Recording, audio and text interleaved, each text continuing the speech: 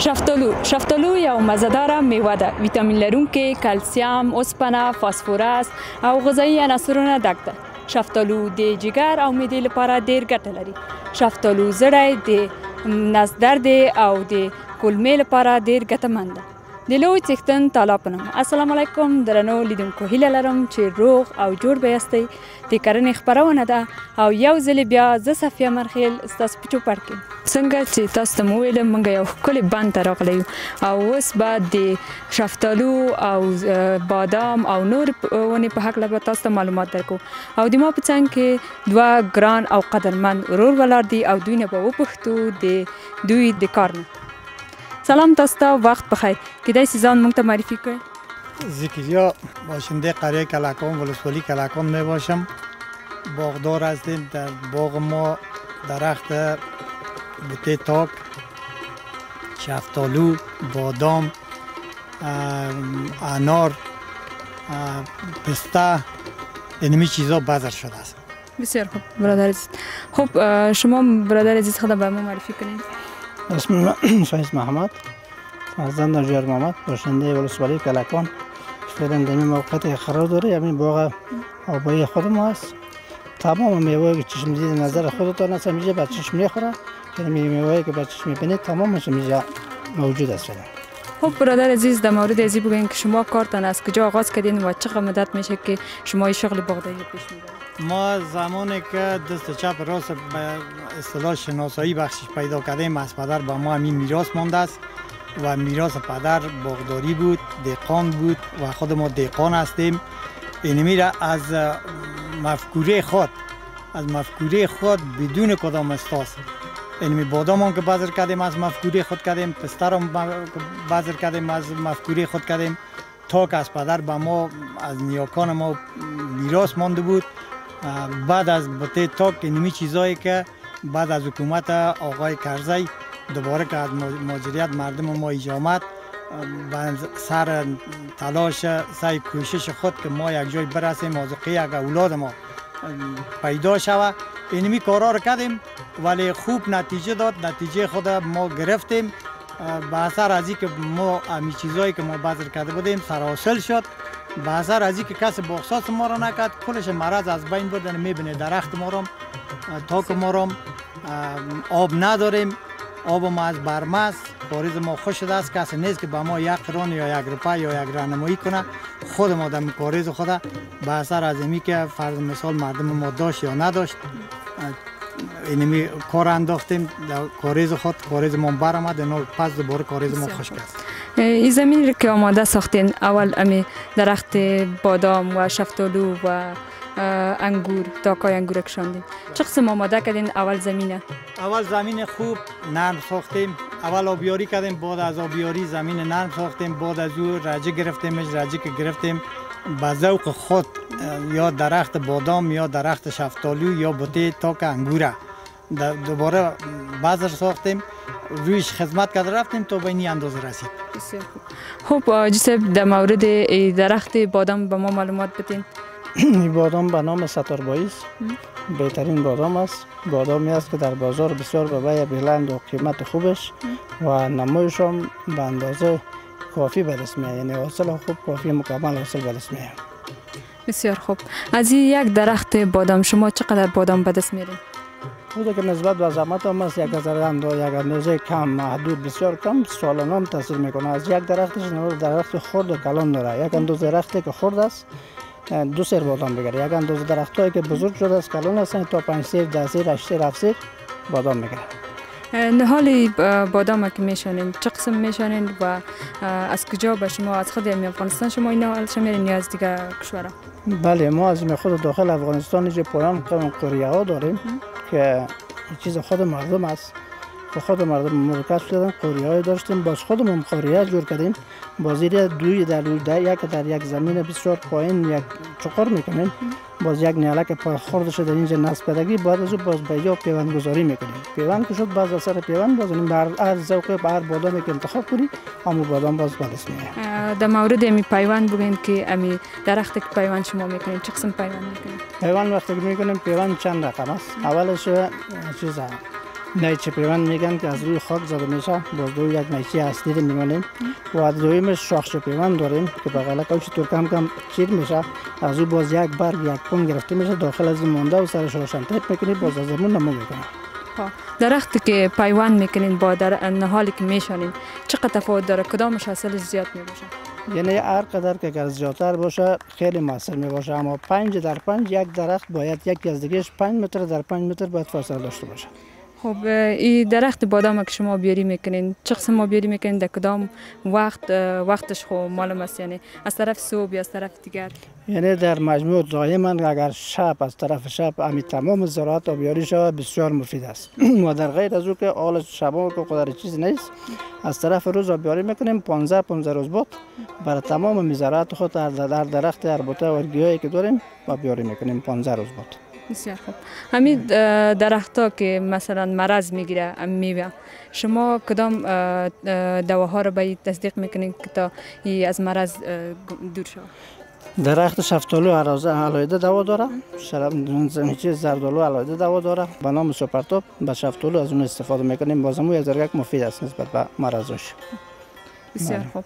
خب در مورد ازی بگین دمی ساحه که حالا ما دمی باغ که هستیم بسیار یک ساحه کلان است، این چقدر چند جریب باشه می خود امیسا؟ این فعلا نمی باغ که شما همین موجود است حضور داره 10 جریب است. بسیار خوب. یک در جمله 10 جریبش یک مقدارش تاک انگور است، یک مقدار دیگه شده می درخت‌های است که پرش با ثمر است.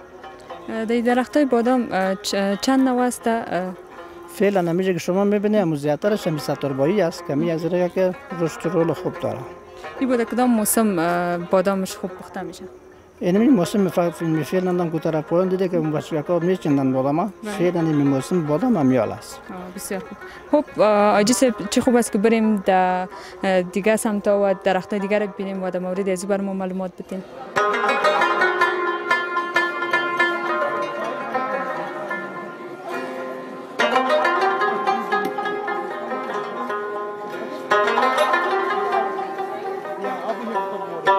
خب آجی صاحب محترم در مورد تاکای انگور معلومات بدین که این کدام نوع انگور است؟ این انگورها به نام کشمشی یاد میشه که انگور به نام انگور کشمشی است. ما چند نوع انگور داریم در کدام زمین خود، انگور کشمشی داریم، حسینی داریم، شندخانی داریم، سیاگک داریم، سیاگک ترکستانی داریم به نام سفیدک یاد میشه، دیگه خلیلی داریم، آبجوش داریم، چشم گو داریم، انگور کهته داریم. دیگه آمدیم راجع به ای که اینمی 10 نوع انگور فعلا در کدام زمین فعال است. اینمی 10 نوع انگور در کدام زمین بعض از درختاش یا بوتش یا تاکش از این مردم استفاده میکنن. خب آجی صاحب در مورد ازی بر ما معلومات بدین که شما تاک انگور که میشانین بزاقش که میشانین چگونه میشانین؟ ایرا اول زمین خوب هندام میکنیم، وقتی که زمین به او برابر شد چون تاک للمی نمیشه.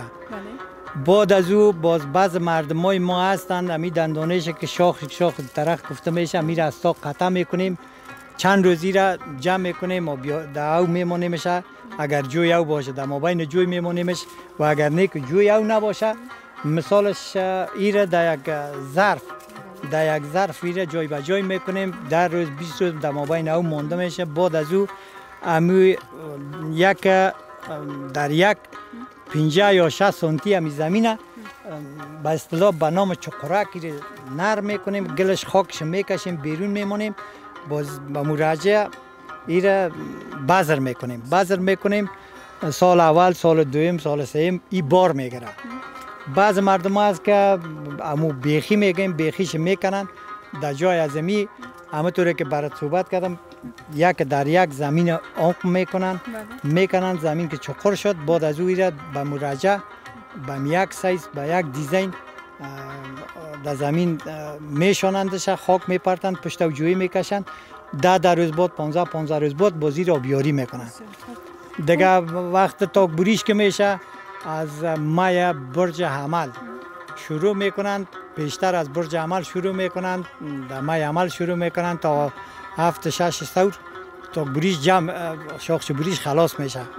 بعد از شاخچه بوری بازی را آبیاری میکنن، کود میپرتن، کود که دادندش آبیاری میکنن. بعد از آبیاری بازی را بیل میزنیم، بیل که زدیمش به این شکل که زمینش میبینی به این شکل گلش پرتافته میشه دیگه. بازی نمی آجی صاحب شما که امی کود که باید استفاده میکنیم، از کدام کود به انگور استفاده میکنیم؟ به تاکای انگور اکثریت مردم ما چاره نداره، اگر چاره داشته باشه کودای سلفر، این یوریا و کود سونا و پاکستانی است، کودای مختلف برآمده است. به نام کود امریکایی است، یک نوع کود برآمده است، نمیفهم نامش از یادم رفت. کود سیاه او را مخلوط می‌سازند با کود سفید، او را در زمانی که به حساب بیل آبیاری میکنندش در نمو فرصت میتن که اول بهار میباشه دیگه. وقتی که او را آبیاری کردن بیل زدندش، باز از بیلداری باز کود سفید یا ایرانی یا چینایی یا مثال تاجیکی یا افغانستانی یا پاکستانی، باز از او مردم استفاده میکنه. اگر مردم در دسترسش از او نباشه، کود حیوانی که فرض مثال یک حیوان در خانه خود نگه میکنه، بوده باش میکنه و حیوان علف و کاو و این چیزا که میتشه، باز کود از اون مور جمع میکنه در بیخ تاک میپرتیم. بسیار خوب. امی کود حیوانی بسیار برش مفید میباشه یا کود کیمیایی؟ به نظر ما اگر آب در دسترس با دیاقین ما باشه، کود حیوانی بهتر است، چون خاک زمین نرم نگه میکنه، بقدر زود تاک تشنه نمیشه. باز اگر نه که فرض مثال کود از اون نداشته باشه، آدمی که آبیاری کرده بتونه زود آب داشته باشه، کود امی زراعتی بهتر است. خب آجی صاحب محترم، در مورد ازی به ما بگین، امی ساحره که شما تاکای انگور نشاندین این چقدر مثل طول داره و در مورد ساحه ازی بر ما بگین؟ 2.5 در 2.5 است. این میشه که موت استاد هستیم، از اون تاک تا این تاک مسافهش 2.5 متر میاد. 2.5 متر از اون تاک تا این تاک میاد، اما متر مربعش 2.5 در 2.5 بهتر است. اگر دمی ساحه مثلا چندین نوع انگور تاکایش بشنیم، کدام نقص خو نداره؟ نه زمین قبول میکنه شه تاکم با هم دیگر فرض مثال تضاد نداره که تو چرا تایفیستی چرا کشمیشی، وانه ببین تاک ما تایفیست، این تاک کشمیشی، او انگور خود میکنه انگور خود میکنه، یکی بالای دیگه فشار نمیارن. اگه ایده حشرات و دیگه مرض نزنه، شما ایده چه قسم نگهداری میکنین؟ مثلا از مرض یک وقت که بود برش خلطا میگرفت به می انگور و حالا شما چه رقم؟ حالا با انگور را دیگه فعلا اینمی انگورایی که میبینی کلش تابلت خوردگی است. این انگور که از پوست سخت شده است، او سابق بود انگورایی بود که تابلت مردم نمیزد، اکثریت انگور کشمش میکردن. این کشمشی که در بازار میبینی از این انگور کشمشی است. دیگه آمدیم راجع به این انگورایی که کت دانه است به نام تایفی است. اونو انگور یک ذره پایشی است که میپای تا مای قبض و عقرب و قبض تا آخر قبض هم میمونه که حتی سرش برف بزنه خلطه که میکنن، اونو انگور ما خلطه میکنیم. این انگور اگر خلطه کنی بازی پوسیده میشه، از بین میره، زود که دی انگور خورده از بین دست میته خراب میشه.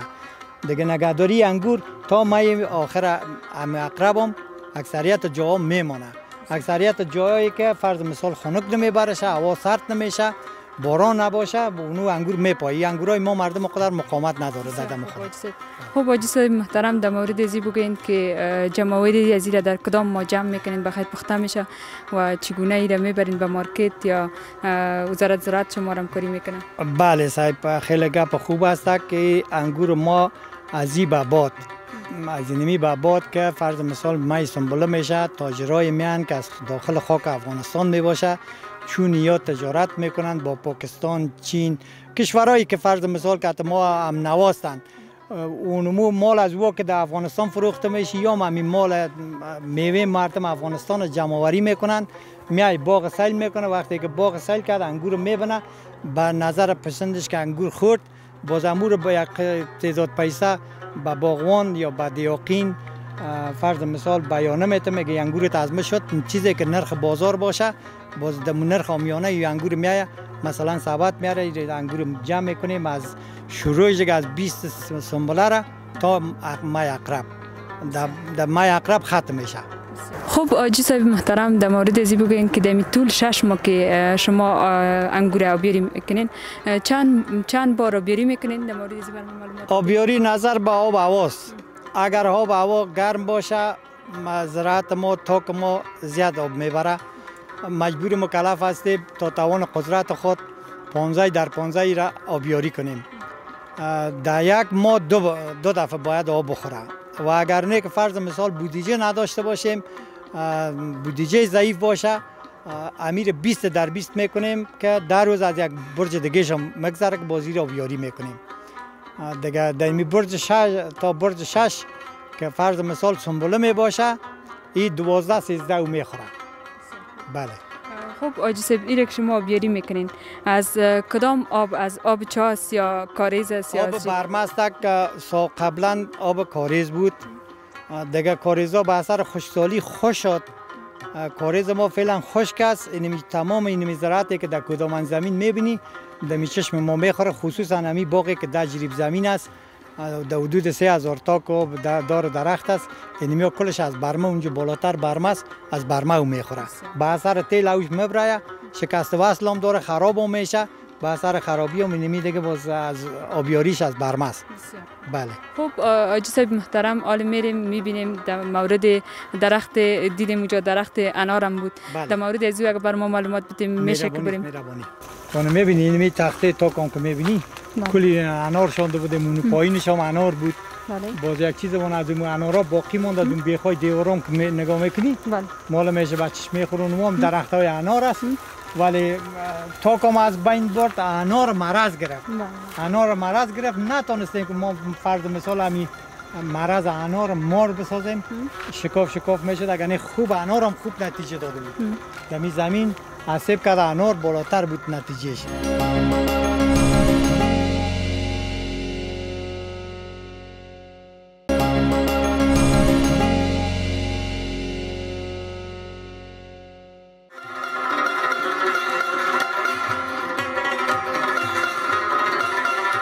انار باغ دیگه یعنی از این استقامت است تا پایین.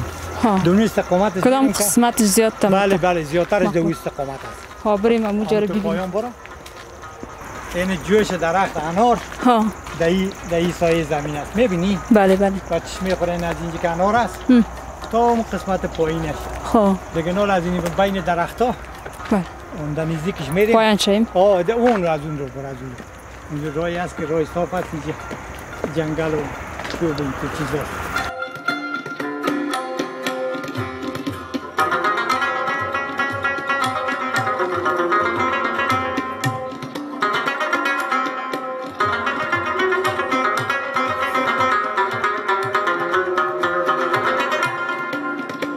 درنو دوستانو، څرنګه چې تاسو ته ویل اوس حاجي صاحب د انار د ونې په اړه موږ ته معلومات راکوي چې دا څرنګه ونه ده او په کوم موسم کې دا انار شین کیږي. بله، انار یک بوته است، بوته کویس. از این نهالش هم که بشانی درخت میشه و اگر شاخچه‌ش هم کس شاخچه‌شه. مثلا این منجیله میشه، باز از این استقامت قطع میکنی، یک کمی کنی این پایین شاخچه را میپیچانی. وقتی که پیچاندی در زمین رو بذر میکنی. بذر که کدی آبیاری میکنی درخت میشه. اینمی درخت ها مثل اینمی درخت ها درخت میشه. اصلا این از تخم به وجود میاد. تخم انار در زمین که بذر میکنیش یا در یک گلدان میشانی، بازی یعنی بلند میشه. بله. تخمش میشونی. تخم میشه. بله.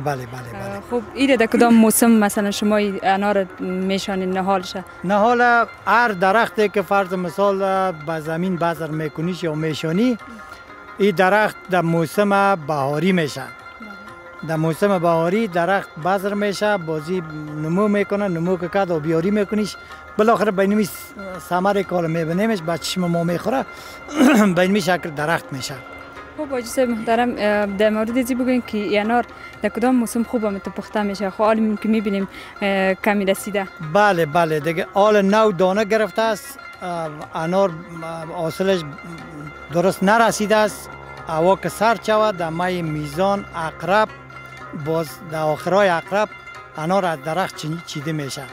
چیده که شد کارتن میشه، در کارتن میمونیشه دیگه تا مای عمل هم که بانه یا بدون سردخانه انار دیگه متضرر نمیشه. خب در مورد آبیاری از درخت انار بگین که چه قسم شما این آبیاری میکنیم و در روز چند دفعه آبیاری میکنیم، یا در هفته یا در ماه؟ این دیگه فعلا میبینی که تا هم نواست. در جایی که تاک بذر شده است انار هم بوتش بذر شده است. مو 15 در 15 که تاک هم آبیاری میشه یا 15 در 15 آبیاری میشه، یک جای آب میخوره دیگه. تو نمیشه که آب از سر تاک قطع کنی به انار استفاده کنی از آب، یا از آب انار قطع کنی به تاک استفاده کنی، یک جای است، شریک هستند دیگه. بسیار خوب. خب آجی صاحب، حالا که میبینیم امی انارا را یک قسم شپشک میگه چی میگه ای زدن، چگونه ایره باز شما برش دوام میتین و ایره پس تداوی میکنین که پس انار سمجه؟ بله بله، این نمی مرض که میبینی این هوایی که گرم باشه، هوا که گرم شده بره در مای فرض مثال جوزا سرطان اسد دمی 3 ماه اینمی مرض که انار خیلی آشنایی می داشته باشه. باز ما به اثر از میه که فرض مثال آشنایی پیدا میکنه با چشم سر ما شما میبینیم نه اینمی سوزک در روی دانه انار است. این خود انار مرچگه کم در گردش دورک میخوره. باز اینمی را دوای ازی به نام سوپرتاپ یاد میشه که از او بالاترش دوایش نمیشناسیم. اونمور میاریم و یک ذره تندتر است یا تیزتر بگویم، امور که زدیم بازی نمی شکرکش از بین میره، او که از بین رفت مرچا میلا میتشه. بازی خاصیت انار خو از بین نه نه نه خب پوستش میباشی چون در پوست است و اگر این مرض ببانه باقی انار از بین میبره.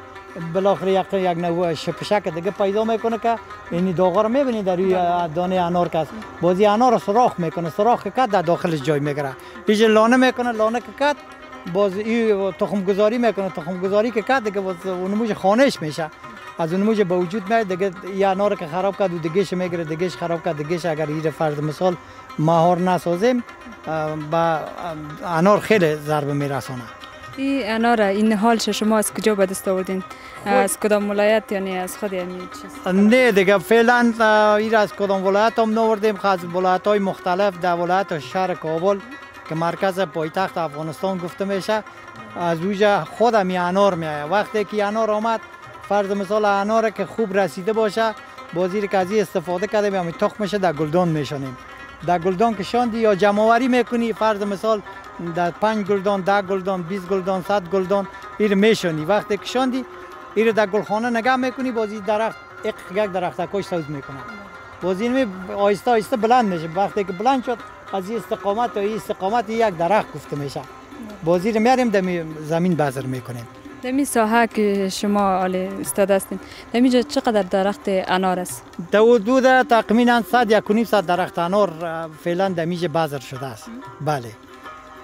خب آجی صاحب، خب در مورد ازی بر ما بگوین که با کدام موسم گفته جمع‌آوری میشه؟ جمع‌آوری از این دیگه آخر میزان شروع برج ماه عقرب دیگه، از آخر میزان شروع برج اول عقرب دیگه جمع‌آوری از این شروع میشه. وقتی که میرسه باز یک قسم کافیدگی پیدا میکنه یا ترقیدگی پیدا میکنه خود دانه انار، خود انار. باز اون وقت معلوم میشه که انار دیگه یعنی از جمع‌آوری رسیده است دیگه. باز ضرور نیست که اگر این ببانی هوا سرد شده بره دیگه ترقیدگی زیاد میشه، انار از بین میره.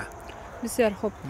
خوب آجی صاحب در مورد ازی بگوین که این میوه وطن خود ما چقدر مفید است یا میوه که از طرف خارج میه، باید خود مردم ما باید از میوه خود ازی که دمیجا کشت میشه و بسیار مزه‌دار می باشه، چرا از طرف خارج که میه زیادتر و استفاده میکنه، چرا از خود وطن ما استفاده نمیکنه؟ والا مردم ما خب ما پخش در قدم اول هم در شروع کار ما امیر پیشنهاد کردم که کس دلسوز نیست.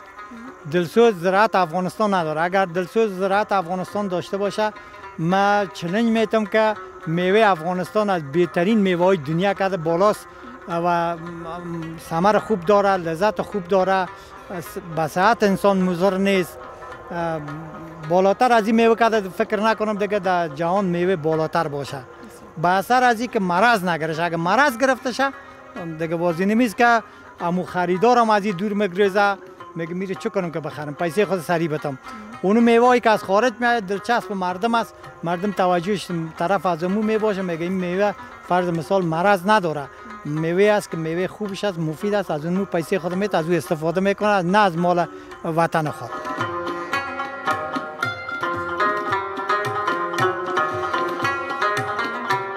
در مورد این درخت معلومات بتین. این درخت چیست؟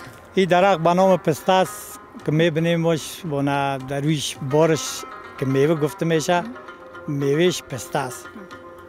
خود درختش هم اصلا دانه پسته است که از بیخ به نام پسته بذر شده است. اینمی چیزی که میبینی در رویش، اینمی چیز آمادگی خود در بار گرفته است. اینمی درخت به نام درخت پسته یاد میشه. بسیار خوب. شما این چگونه نهالش مثلا شاندین یا خود پسته را شما بزقش شاندین یا نهالش شاندین؟ نه بزقش نشانده، خود از این دانه پسته را که بدون از اینکه پخته میشه، مثلا بیریان از بازار ایره خامش گرفتیم. یک قسم گلدانک‌ها است به نام گلدانای سیاس، مشمایی پلاستیکی است. ایره در بین از نمو خاک، چند نوع خاک مخلوط کردیم که یکی مات است، ریگ است، گل مکن است، خاک سرگین میگیم، پشقل بگویم، از گوسفند. اونور یک جای مخلوط میشه، باز یک دانه یا دو دانه پسته را در بین از اون میمونی. وقتی که ماندی شیره در گلخانه نگهداری میکنی، نگهداری که کردی بازی رشد میکنه. رشد که کرد اول بهار از موج میاریش همون تو امانت دمی زمین خوب نرم میکنی. بعد از ویری که گلدان میمونی. وقتی که گلدان ماندیشه خاک در دور برش پیش میکنی به قدر اندازهش. این قره خود می درخت بلند میشه، نمو میکنه. وقتی که نمو کرد دیگه ضرور با پیوند نیست. اگر نهالش میاری میشونی گل میکنه، باز بار نمیگیره. درختش که از بازار میاری او دیگه درخت نمیشه که فرض مثال از او دیاقین استفاده میوهش بکنه. دیگه ما خود این به دست خود بذر کردیم به اینمی شکل. نهالی از این در کدام ما شما میشونید؟ ما یا عمل نارسیده در بای یهود 15 یهود که باشه بهتر است، یا در مای قبض برگ یخ میزنه در این ماهم که بشانیش کدام گپی نداره. خب اینجا قسمی که میبینید دوستای عزیز بسیار یک درخت مقبول از پسته است. خب در کدام موسم این پخته میشه و پسته؟ بله، این میوهش که میرسه دیگه از اول سنبله شروع یک دانگه که وقتی که میرسه باز اینمی پوست خود بلند میکنه. پوست که بلند شد اینمی علامه رسیدگی میوهش میباشه. از اینمی فصل ماه سنبله را دیگه شروعش با چندن شروع میشه تا 10-15-20 سنبله. دمی 10-15 روز میرسه. بازی را از درخت میچنیم خانه میبریم. پسته را مثلا مرض بزنه، شما ایده باز از کدام به این درخت از کدام دوا استفاده میکنید؟ از اینمی دوایی که فرض مثال اینمی منگسک شپشک بگویم دمی دور برش میگرده، اینمی چیزا از اینمی دوای زراعتی دیگه گفتم باشد پیشتر عرض کردم که کسی نیست که بیای بگویو بیا در همین درخت پسته رو تو همیشه شاندی مثل خودت واره زحمت بکشی که ما با او مرجع مثلا گزارش بتیم دیگه خودسرانه یک کار میکنیم، میله ما رو با خدا میکنیم، میریم از اون بازار همون دوایش میخریم میاریم میزنیم. اگر خوش کدش یا تازه شد دیگه کسی نیست که با ما دلسوزی بکنه. مثل خودت واره بیای تو دو بالای سر درخت ما، در زراعت ما، در باغ ما، در تاک ما، مال خداست، خودش بیاید ببینه با چشم سر ما بگوی که بیا در مثال به این نوع دوا ضرورت داره. اگر مرض میگیرش از این نوع دوا شما بالای از استفاده کنید، یا این دروازه مرجع در روی تنواز از بیای شما گزارش بده که ما کتتون همکاری کنیم. دیگه این کاری است که بعد از خود میکنیم، توکل خود با خدا. در این نوع دیجو که درخت های پسته است چند نوع است؟ امی یک نوع پسته است. یک نوع پسته است و پسته چیز بگویم ایرانی. یک مقدارش از مال ایران است که تخمش بذر کردیم، یک مقدار دیگه مال بدخشان است.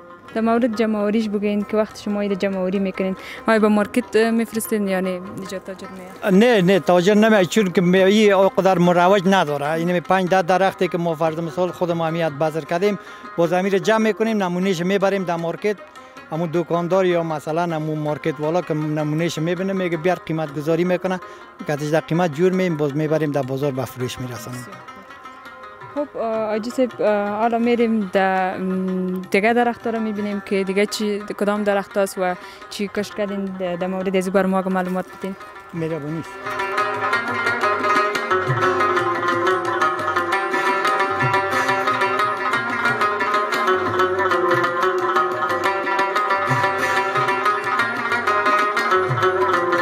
درانو دوستانو څنګه چې تاسو ته ویل آلته کشمشي انګور و اوس دلته حاجي صاحب د طایفي انګور په حق موږ ته معلومات راکوي او د حاجي صاحب نه به واورو د انګور په حق لبه. بله این انگور به نام طایفیات میشه. بهترین انگور است، مقاومت زیاد داره، پربار است، زیاد حاصل میکنه. مقاومتش در حساب خنک، در حساب هوای سرد و گرم نتیجه مثبت داره، تا آخر سال میپایه. دیگه از این نوع انگور تجار هم استفاده میکنه. خود مردم محل ما بیچاره مردم مسکین کم بیش از این اگر باغدار باشه خوب، اگر نه که بی باغ باشه از این نوع انگور مردم استفاده میکنه. بازی را خب میشه که ما یک دانش مهربانی چرا پایین دوستای عزیز قسمی که میبینین در تصویر بسیار فرق میکنه از انگور کشمشی. بله ایش بیبی کت دانه است و پر دانه است، پر خوشام است، پر گیرام است. انگور اینطوره که خودش پرگیر است، باز مقاومتش هم بالاتر است از نگاه پایشش. یعنی در آخر سال که سرش برف بزنی در تا کمتو مقاومت میکنه میمونه. یعنی مقاومت زیاد است. بله از انگور کشمشی که مقاومت از زیاد است. باز در بازار هم لور مهم داره، چون دیگه میوه خلاص میشه، آخرینگی میوه که باقی میمونه یکی همین انگور طایفی باقی میمونه، یکی هم سیب. دو میوه در افغانستان باقی میمونه که یکی همیست، یکی هم سیب. کیفیت از این بالاست. این هم تا مای عمل فرض مثال تا سال نوی که میایه روی پیش روی داریم باقی میمونه و سیب هم تا برج مای عمل سال نو باقی میمونه. این دیگه انگورا خود دست بیته، مقاومت از این نداره. دی انگوری طایفی که اسمی یک نوع است یا نه این چندین نوع داره؟ این یک نوع وطنی است، یک نوع به نام انگور چیز یاد میشه پیرنقشی، به نام پیرنقشی است. یک نوع زردش است، یک نوع سرخش است. این دیگه نوع میبینی کم رنگ آورده است. این ببین کم رنگ آورده است، بازی سرخ میگرده. این که هوا سرد شده بر رنگش تغییر کرده میره، مثل انگور قنداری باره بازی سرخیش به سیاهی تبدیل میشه. دیگه اون وقتی که انگور خود رنگ خود پوره کرد، بازی انگور خودش نشان میده خود که ما رسیدیم. باز وقت چیدن نشان استاک اون وقت زمانش است. خب آجی در مورد این برگای زی بگین، این برگای زی قسمی که شما دوستای عزیز در تصویر میبینین، چرا این قسم شده برگای انگور؟ برگ انگور خب ما شما دیدیم چند روز پیشتر مشاهده کرد کل مردمایی که فرض مثال در کدام زمین رفت آمد میکرد، یک آفات خدایی میسر شد به این بیزبانا و تمامش سراخ کرد به نام جاله زد. این جاله زد، برگکایش سراخ کرد، اگه به این شکل نبودی برگش خوب کرچه بود. بازی به انگور کدام نقص نرسان اینجا خود میبینید؟ میبینید انگور هم داغی کرده است. این چک باریک است در روی انگور ماله میشه یا ضربه جاله است. این میره ممکن گنده بسازه. این یعنی اکثریتش گنده ساخته. ما شما خودمون میبینیم این یعنی گنده شدگی انگور است. این انگور گنده شدگی است. این انگور گنده شدگی است. این که میبینی باز ایره در کدام موسم جمع‌آوری میکنین؟ این دیگه خود به خود از بین میره، خشک میشه دیگه. این انگور دیگه تا آخر سال بانه در روی چیز بازی را هوا سرش تاثیر میکنه، آفتاب تاثیر میکنه، خشک میکنه شه و از بین میره. بله تازهش میمانه و که ضربه خوردگیش خشک میشه.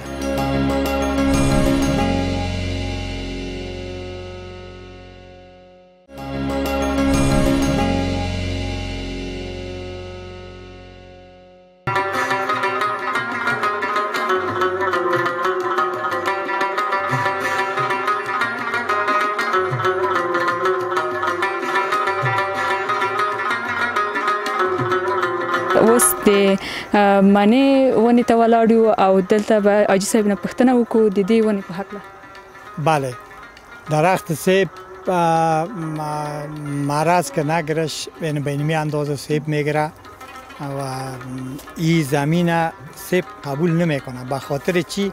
که گل از این زمین که است ریگ نداره، به اصطلاح پشتو بگویم شن نداره.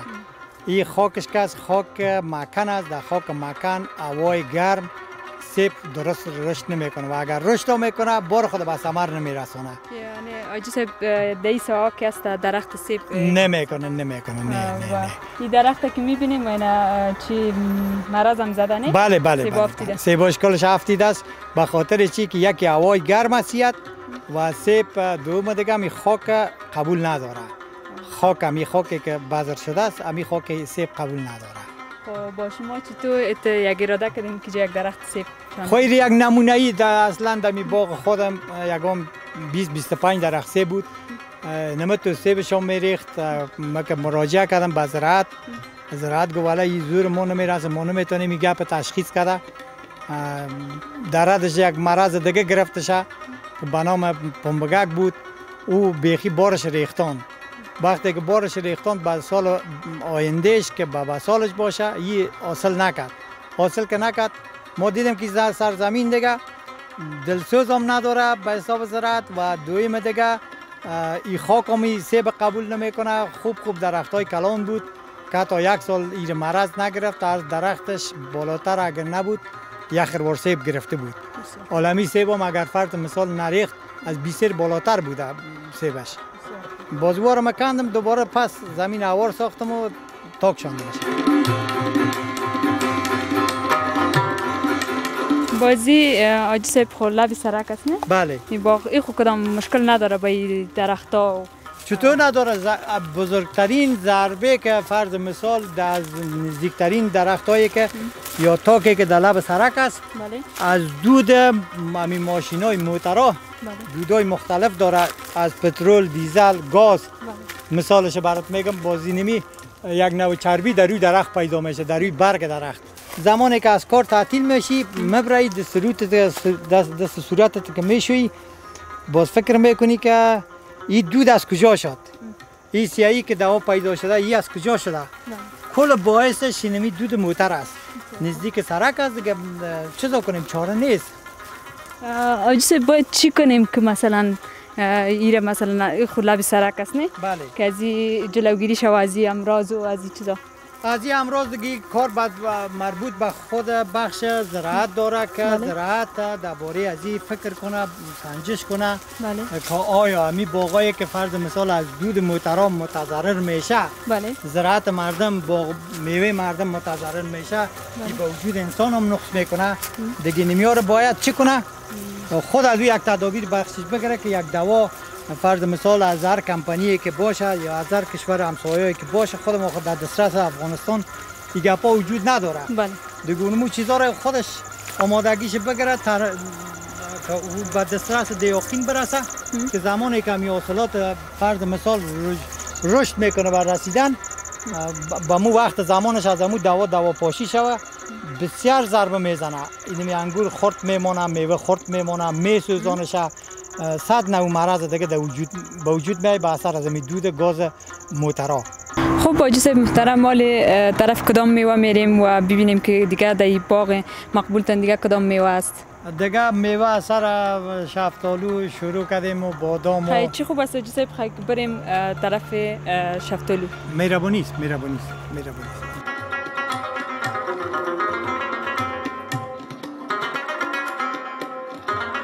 خب دوستای عزیز، قسمی که گفتیم آل آجی صاحب در مورد درخت شفتالو بر ما معلومات میده.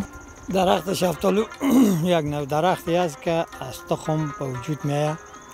تخمش در زمین بذر میکنی، بلند میشه، باز اگر ببانیش این یک نوع درخت میشه که به اصطلاح عرضه دیگه.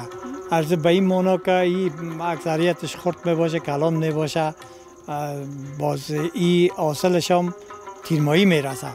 یک نوع درختی است که فرض مثال زودرس میباشه که انگور قنداری این پیوند میشه.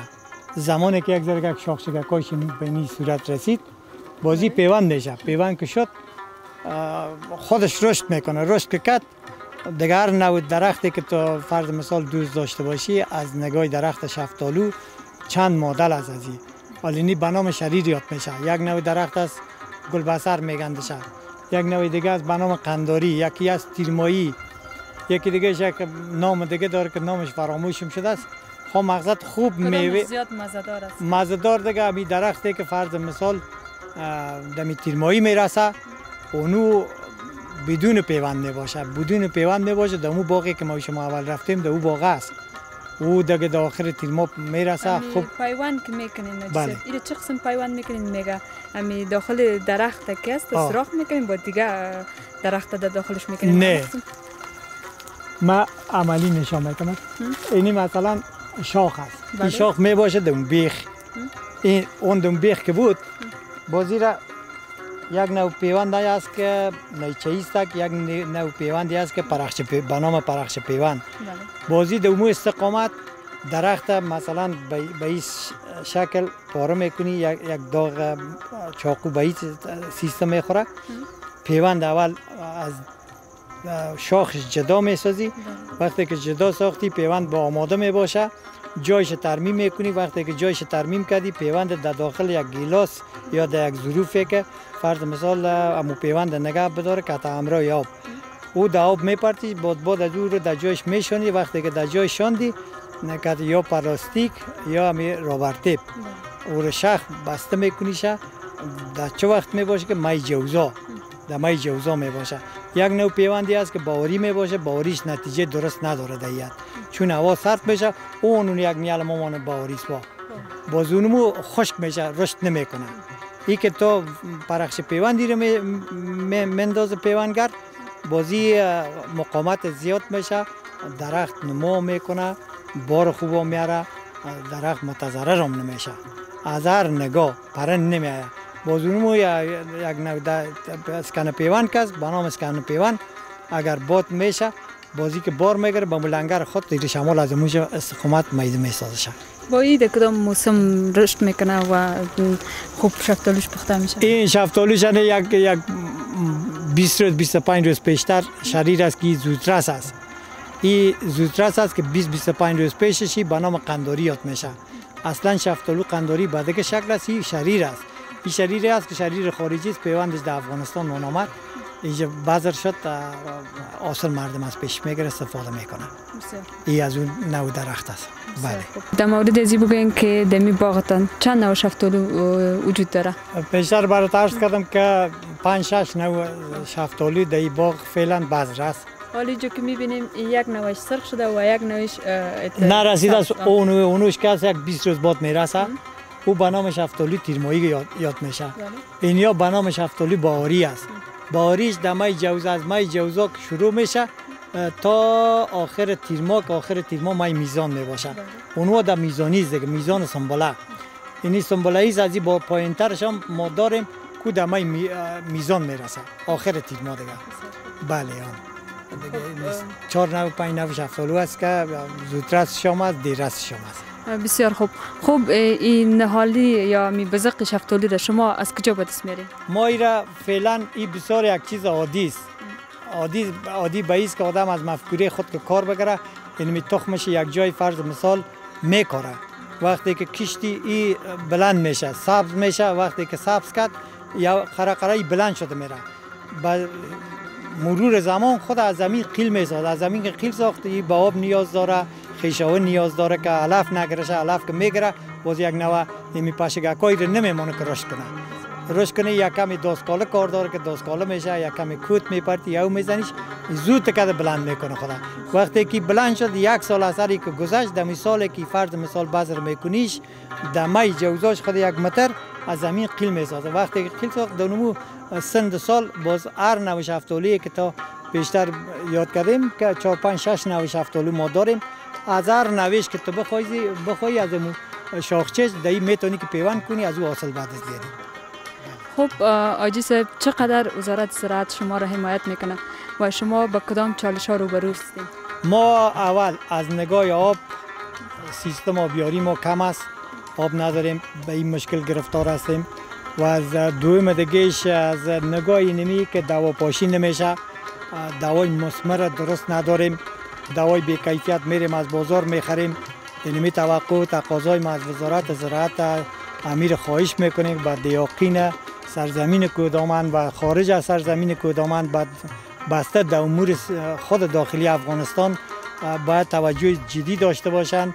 امی حکومت ما، ملت ما، مردم ما، سیستم ما، پیشروی ما در پیوند به مثل می درختار که صحبتش کردیم، پیوند به چی داره؟ به اینمی کشاورزی داره. اگر کشاورزی ما بالا بود، خود ما خودکفا میشیم، سر پای خود استاد میشیم، میتونیم به دولت خود کمک کنیم، میتونیم به طبقه غریب خود کمک بسازیم، میتونیم در بازسازی افغانستان کمک بسازیم، میتونیم شریک شیم در خیر شر ملت خود. و اگر نه که فرض مثال هر کدوم ما بیچاره باشیم، کس به داد ما نرسد، در حالت بدبختی، فقر، بیچارگی، گرسنگی باشیم، دست ما به همسایه‌مون دراز میشه و مال همسایه‌مون در وطن ما به خوب وجه به فروش میرسه. مال ما رو کس در روی میز خود نمیکشانه که مینی مال از افغانستان آمده است. افغانستان در زیر فقر و بیچارگی و صفر قرار میگیره. همیست که قرقره دیگه نه دولت ما رو کس میشناسه، نه زراعت ما رو، نه ملت ما رو.